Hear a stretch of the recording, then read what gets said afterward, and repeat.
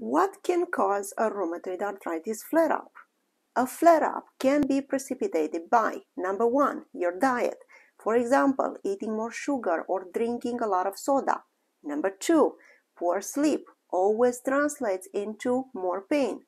Overworking and not keeping a strict schedule for your sleep will increase the chance for you to develop a flare-up. Number three, stress, like changing a job, losing someone dear, or any type of emotional stress can cause another flare-up.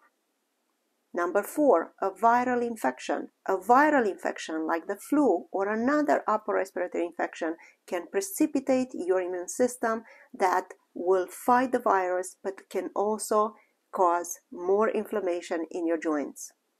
That is why I keep in close contact with my patients. If they experience a flare-up, they have immediate access to manage their symptoms and stop suffering.